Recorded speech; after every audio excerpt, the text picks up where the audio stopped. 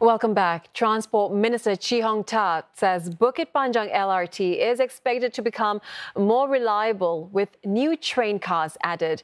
2 are already up and running with the aim to upgrade the entire fleet of the 25-year-old line by 2026. Claudia Lim with more. New LCD monitors that display routes clearly, LED lights that save energy, and an upgraded aircon system. These are new features fitted in the latest generation of light rail vehicles deployed to service the Bukit Panjang LRT line, or BPLRT. 2 vehicles are making its maiden ride, and commuters are liking it so far. New experience, I would say, and also it's convenient, more convenient. It's quite futuristic and the aircon is very cold. I find the old trains okay, I guess, but the aircon can be quite hot, but they are prone to breakdowns a lot, and I'm hoping that the new train won't be prone to breakdowns. These new vehicles will gradually replace 19 first-generation ones. They will also be fitted with systems and sensors to better monitor and detect faults.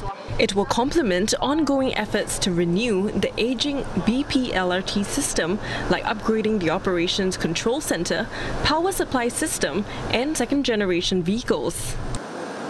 Since opened in 1999, the Bukit Panjang LRT has been quite literally a roller coaster ride. Commuters have had to endure countless disruptions, including a power trip, collision, and early closures. And at one point, authorities even considered scrapping the system altogether.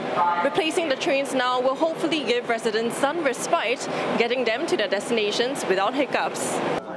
At the launch, Transport Minister Chee Hong Tat rode the train, joined by his cabinet colleagues, Deputy Prime Minister Gan Kim Yong and Foreign Affairs Minister Vivian Balakrishnan. They rode to Choa Chu Kang MRT station, which is the nearest one that connects commuters to the North-South line. With BPLRT experiencing one delay of over 30 minutes in the first quarter of this year, these upgrades hope to boost reliability of the line. For the second quarter of this year, we have already seen an increase in the figures. From first quarter, 173,000 to 204,000 in the second quarter. And we hope that this number can continue to go up as we bring in more and more new trains progressively. All 19 third-generation vehicles are expected to arrive in Singapore by end 2025.